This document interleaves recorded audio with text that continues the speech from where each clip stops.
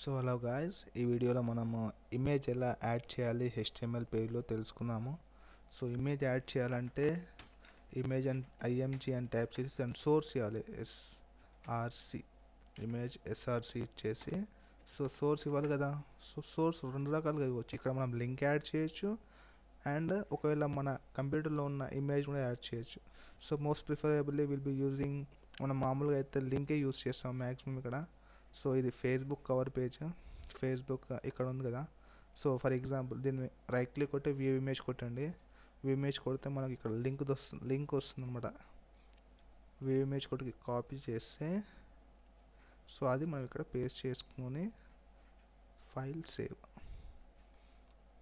ఒకసారి మనం టెస్ట్ చేసి చూద్దాం వచ్చిందో లేదో. టెస్ట్ పేజ్ కదా, చూడండి మన వెబ్ పేజ్లో ఈ ఇమేజ్ వచ్చేసింది. ఇది ఒకలాగా. ఇంకోటి ఎలా చేయాలంటే చూస్తాను. సో క్లిక్ చేసి ఏదన్నా ఒక ఇమేజ్, సో ఇది ఒక ఇమేజ్ ఉంది, రైట్ క్లిక్ కొడదాం. సో సేవ్ ఇమేజ్, డెస్క్టాప్లో ఏమన్నా సేవ్ చేద్దాం, ఏదన్నా ఒకటి. COMMING coming soon. ఓకేనా, ఇది ఏ ఫార్మేట్లో ఉందో, ఆల్ ఫైల్స్ ఏ ఫార్మేట్లో ఉంది, ఇది JPG ఫార్మేట్లో ఉంది కదా. సో మనకు అది ఏ ఫార్మాట్లో మనకు అవసరం లేదు. సో ఇంత ఒక స్టైల్ ఒక దాంట్లోనేమో కాపీ, డెస్క్టాప్ మీద పేస్ట్ చేద్దాం. ఓకేనా, సో ఒక దాంట్లోనేమో లింక్ ఎలా యాడ్ చేయాలో చూపించాను ఇమేజ్ సోర్స్లో. సో ఒకటేమో డైరెక్ట్ మనం ఒకటే ఫోల్డర్లో ఉంటే ఎలా కాపీ. ఇప్పుడు ఇది డెస్క్టాప్లో ఒకటే ఫోల్డర్లో ఉంది కాబట్టి దీన్ని రైట్ క్లిక్ కొట్టి ప్రాపర్టీస్ చూడండి.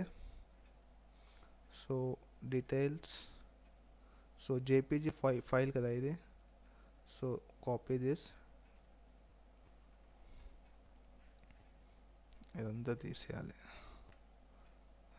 So delete all this content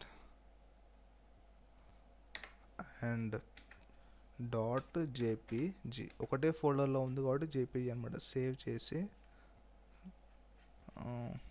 ఇంతకుముందు దేంట్లో ఉండదు కదా, రీలోడ్ చేయండి. ఒక్క నిమిషం చూడండి, మన వెబ్ పేజ్లో వచ్చేసింది. సో దీని సైజ్ చాలా పెద్దగా ఉంది, దీన్ని చిన్నగా చేసుకోవచ్చు. ఎంత చిన్నగా కూడా చేసుకోవచ్చు. కాకపోతే దానికి మన CSS స్కిల్స్ కావాలి. సో ప్రస్తుతానికి మనం HTMLలో ఉన్నాం కాబట్టి ఇంతవరకు చాలు. సో నెక్స్ట్ వీడియోలో తెలుసుకుందాము. సో నెక్స్ట్ వీడియోలో టేబుల్స్ ఎలా యాడ్ చేయాలో చూపిస్తాను. So thank you for watching.